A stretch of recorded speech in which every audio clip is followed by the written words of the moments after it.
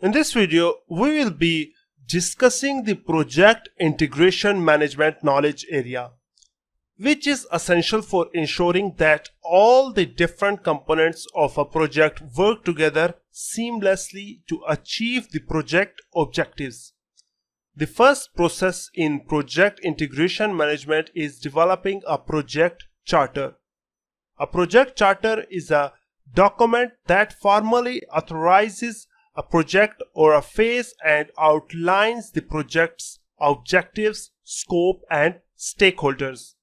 The next process is developing a project management plan. The project management plan is a document that guides the project's execution and control.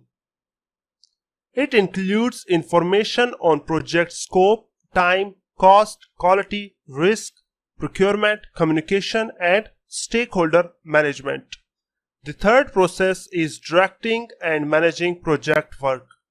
This involves coordinating all project activities, monitoring progress, and making any necessary changes to keep the project on track. The fourth process is monitoring and controlling the project work. This involves comparing actual project performance against the project management plan and taking corrective action if necessary. The fifth process is performing integrated change control.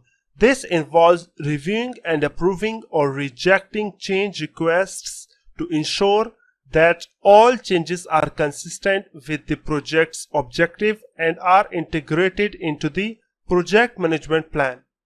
The final process is closing the project or phase. This involves formally completing the project or phase, obtaining stakeholder acceptance, and archiving project document for future reference. An example of the project integration management knowledge area in action is when a project manager is overseeing the development of a new software product. The project manager would use the knowledge area to ensure that all project components, including software development, quality control, testing, and documentation, are integrated to achieve the project's objective. By applying the project integration management knowledge area, project managers can ensure that all project components work together seamlessly and the project is completed on time, within budget, and to the satisfaction of all stakeholders. And that's it for the project integration management knowledge area. In the next video, we will discuss the project scope management knowledge area.